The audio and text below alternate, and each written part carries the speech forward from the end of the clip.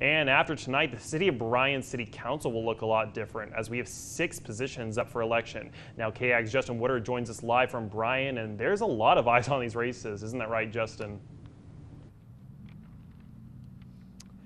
Thank you, William. I'm live just around the corner from the Brazos County Elections Admin Office, one of the 25 voting sites in Brazos County. The Bryan City Council race will be fun to watch this evening. There's no doubt about that, with 6 of the 7 seats up for grabs, including at the top, of course, Andrew Nelson's time as Bryan mayor is coming to an end after he's served since 2016. So without further ado, let's talk about the Bryan mayor race tonight and show you who all is running. The candidates include Bobby Gutierrez, Brent Hairston, and Mike Sutherland. Bobby's main talking points so far have been about fiscal responsibility, supporting law enforcement, and economic development. If elected, meanwhile, Brent would focus on economic development as well, public safety, infrastructure around Bryan, including roads and parks, and also responsible tax relief.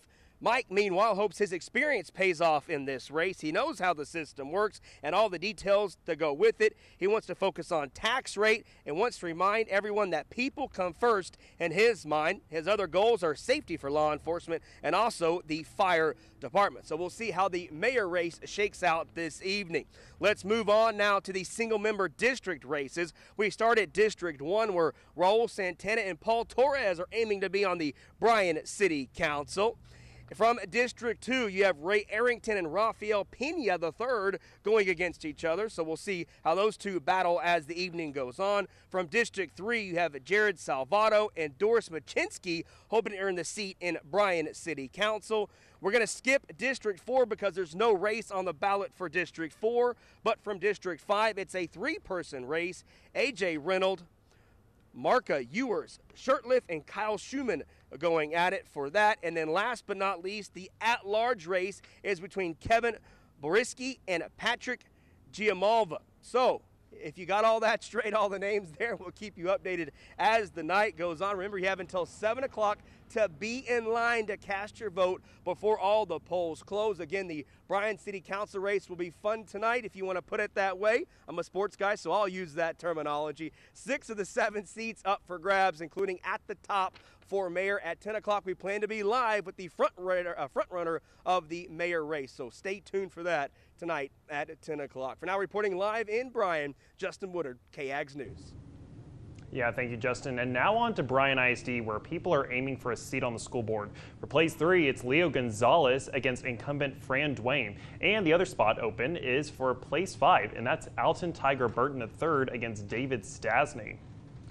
And now transitioning over to the city of College Station. A similar picture to Bryan with several of their city council seats, even the mayor's up for grabs. Now our KAG Sarah Wilson joins us live from A&M, where voters have been lining up all day. Yeah, William, I've been seeing students come here and cast their ballots all day here at the MSC on Texas A&M University's campus. And the polls are about to close in less than an hour. And I have the names of those candidates running for each of these seats. For the mayoral candidate for the city of College Station, there's Rick Robinson, John Nichols, and Jacob Randolph. Moving over to city council for place 1, you have Mark Smith, Aaron Collins, and then you move over to place 2. 2 candidates again. We have David Levine and William Wright. Then lastly, we'll have the City of College Station special election for place 5. And those candidates are Nicole Gallucci, Bob Yancey, and Willie B. Blackman. And those are the candidates for City Council and for those mayoral seats for the City of College Station. And as those results roll in, we'll have those numbers later on tonight on KAGS News at 10. Don't forget, as long as you're in line by 7 p.m., you can still cast your ballot. And to see a list of those voting locations, go to KAGSTV.com. Back to you, William. Yeah, thank you, Sarah.